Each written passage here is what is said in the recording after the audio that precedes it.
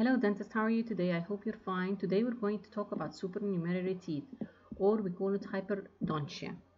Before we start our topic today, I want you to subscribe to my channel and hit the notification bell for more videos. Okay, so hyperdontia or supernumerary is the presence of congenital presence of some teeth more than usual. Okay. So let's talk about supernumerary teeth. It can be inherited as an autosomal dominant or an X-linked trait and occurs by budding of the dental lamina. The extra tooth can resemble the normal tooth, or it could be conical in shape or tuberculate. Almost all 98% occur in the maxilla and mostly in the anterior palate. So it occurs in the palate, in the anterior palate, in the maxilla.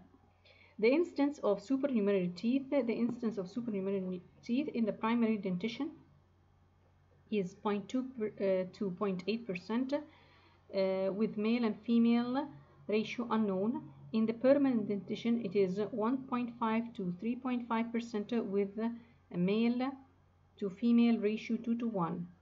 So we talked about what is supernumerary teeth, its incidence, and let's start with go to the diagnosis. Failed or ectopic tooth eruption, routine radiographically, part of a syndrome. It could be a part of a syndrome like cleidocranial dysplasia, clefting, Gardner syndrome, orofacial digital syndrome. Can you see here? This is an additional premolar here, so we call it supernumerary. Okay, here conical supernumeraries, the management. In case of conical, supernumeraries often erupt and are extracted easily.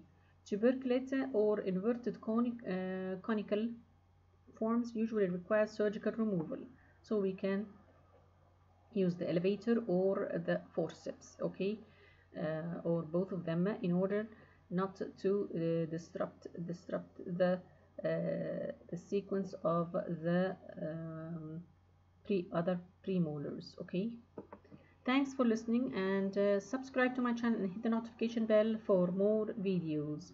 And if you like the video, press like. Thanks for listening, and goodbye for now. Bye.